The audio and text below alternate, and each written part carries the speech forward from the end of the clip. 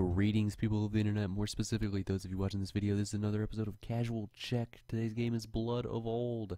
And as you can see, this game is in alpha version 6. 7's on the way, I think. Should be released middle or early February from what I've read. And as you can pretty much guess by alpha version 6, this game is in early access. So, buyer beware? I don't know.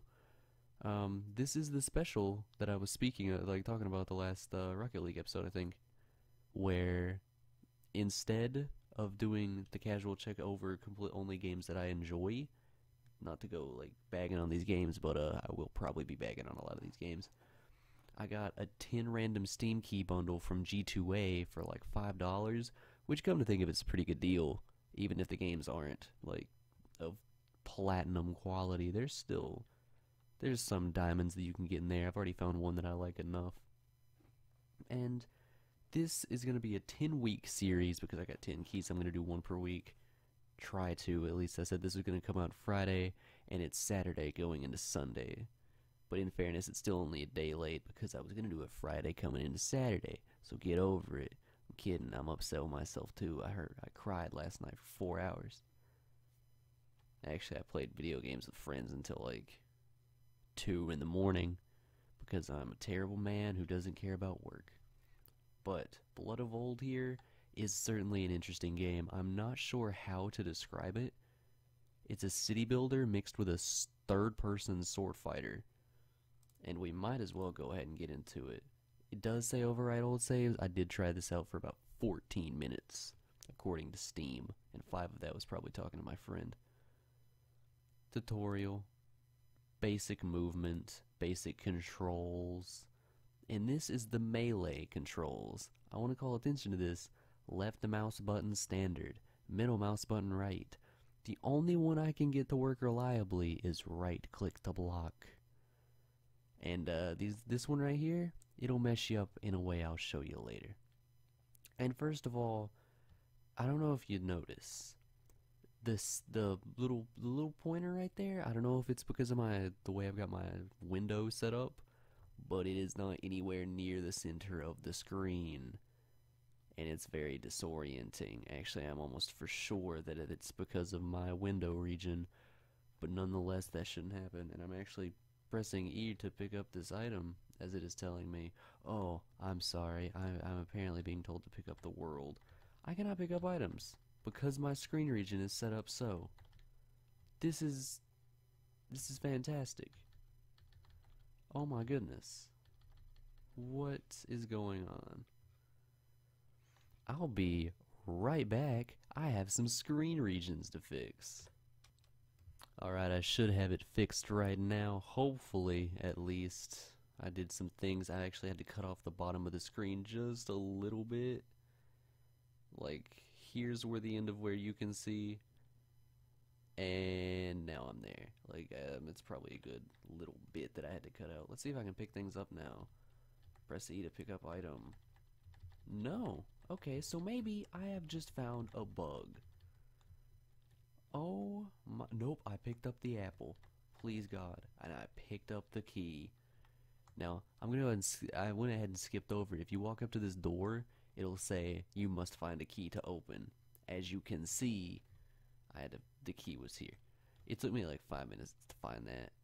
I'm not proud that it took me 5 minutes to find that, but it took me 5 minutes to find that. Also, you may notice there's no music, so it's gonna be a little bit awkward this video. There's no option to toggle the volume, so you're just stuck with this blasting noise. And I would rather not be stuck with a blasting noise. This door opens so slow. The game itself, honestly, the idea shows promise. You explore, do adventures, complete quests to get gold, and that gold you earn, you can use to upgrade a town. A fleshed out town, from what the person doing the updates on the person's blog, which is a great sentence to say, they're really gonna flesh it out. So, and I hope they do, because that'd be great. And honestly, I hope I can come back to this game later and be like, wow, they really made this into a great game. But as of now, I can't say this game's great. Now, after you leave there, the first thing you gotta do, And I don't know if you noticed. Actually, can you see that? Excuse me a moment. Ah, you can. Ah, you kinda can.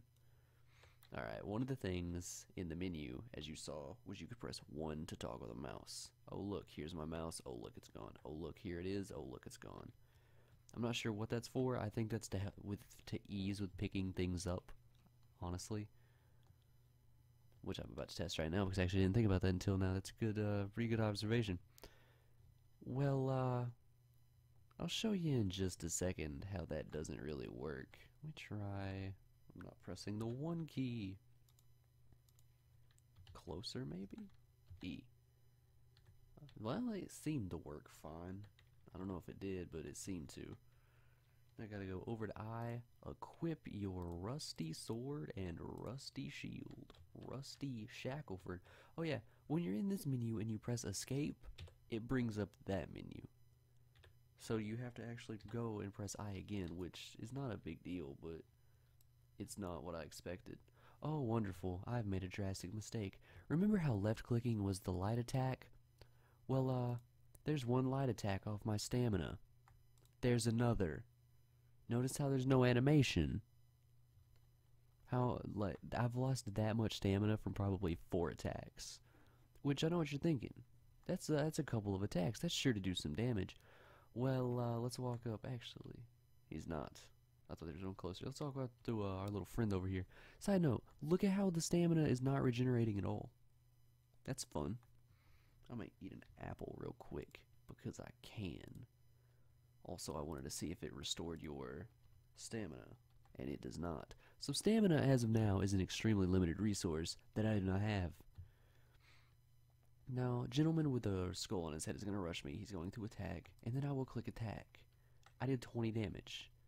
He has 200 hit points. The first enemy in the game has 200 hit points. That takes 10 attacks. Oh look, I missed an attack somehow. Oh, I missed another one. And I missed another one. And I actually hit that one. And now I don't have enough stamina to attack. Also, how you guys doing? You having a good time? I'm having a good time. He's having a good time.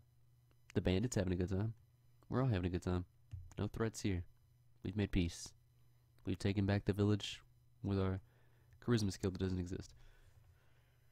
Yeah, sometimes they just don't attack. Yeah. Yeah. Yeah.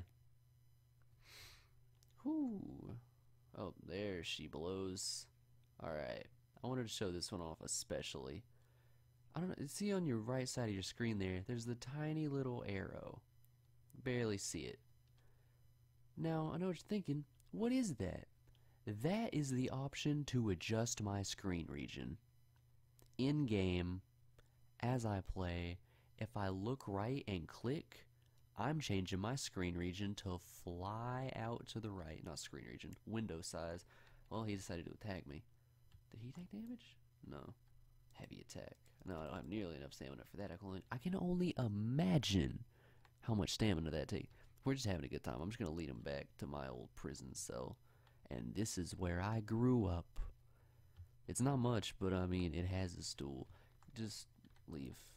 Oh, well, I've destroyed the video because I was looking left. Also, that's right. I don't know why I said left before. Looking left, trying to click on something, and I dragged the window. That is a problem. Oh yeah, you can do damage just by walking into them, I think. Sometimes. Yeah.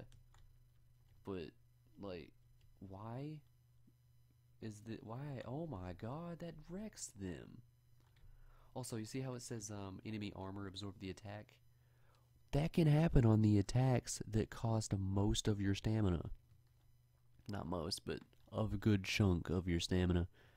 Which to me is a little bit stupid. So you know what? I'm actually going to clear out this camp because there's nothing in that chest. At least there wasn't the last time I played this game, and I don't know if I'll be able to open it because screen regions are weird. Yeah, you found nothing. Okay. I'm just going to go ahead and run up and kill this guy by walking into him for a little while. I mean, I like that swords have damage boxes on them passively. It's kind of cool. I'm not going to lie. But the execution is what really does it for me. It's odd. And blocking seems to be your biggest attack in a weird way, because you just walk into them as much as you can, kind of do this little thing, like maybe no, and then just block whenever they start to attack. Like, it's certainly fun. Also, I'm almost dead, and I don't really know how because he hasn't been attacking. Then again, I am just walking into his sword, or he's walking into my sword, so it's very possible that I'm about to walk into his the whole time too. So, I mean, you can't really be upset, can you? Oh, it looks like it's best to kind of walk into them from the right. Good note. Also, I keep putting, like, almost pulling screen region, and it's driving me insane.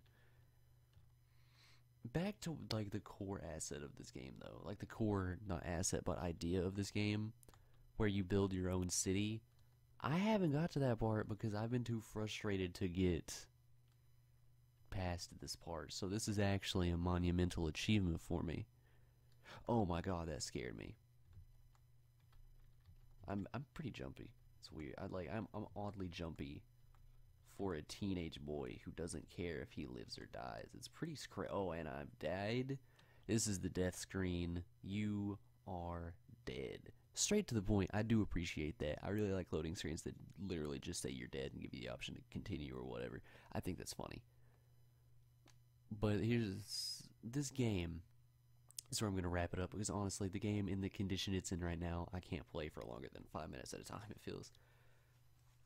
I like the idea. I really do. I like the swords and shield thing I always have, and I like city builders too, so this one seems like a very nice fit for me. The only thing, it needs a ton of work, and honestly, I will revisit this game. I will. A couple months time, maybe a couple years time, even probably a couple months, just to see what's going on. I'll keep up with the updates too, and if there's any significant updates, I'll make another video. But as of now, I can't see myself playing this game. But in the future, I really do think I can see myself playing this game, which is fantastic. Fantastic. The person, like I said, it seems really enthusiastic about this game. They seem really excited about this game. They seem really hopeful for it. And honestly, I do hope that this game can become a really, really, really good game. I do.